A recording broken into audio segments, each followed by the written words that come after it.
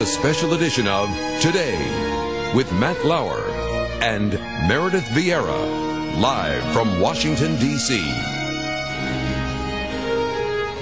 All right, Meredith, thanks. Now from the skies to the roads, if you're already dreading the traffic that you're going to sit in today, you're not alone. NBC's John Larson runs down the worst bottlenecks in the country.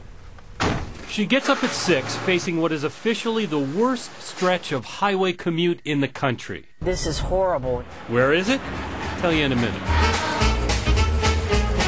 Now we can put upbeat music over traffic, but that don't make it pretty. It's stressful and the traffic's really bad and you need to get somewhere on time. No matter where you are, traffic is likely getting worse. These people should know. We have almost 1 million vehicles nationwide that report to us every minute or every couple of minutes how fast they're going and where they're located.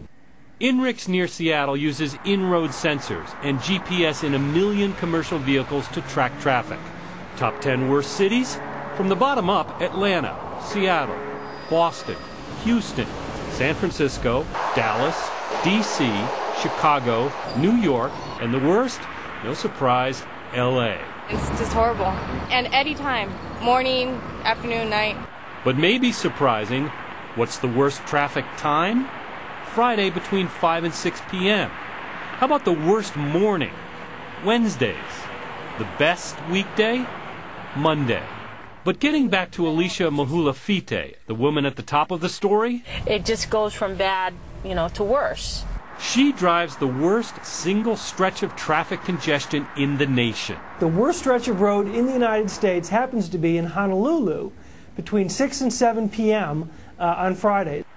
Honolulu, 2 hours for a little over 20 miles. So, is there a happy ending? Traffic congestion is only going to continue to get worse. Nope. For Today, John Larson, NBC News, Los Angeles. It probably got a lot of people's attention this morning.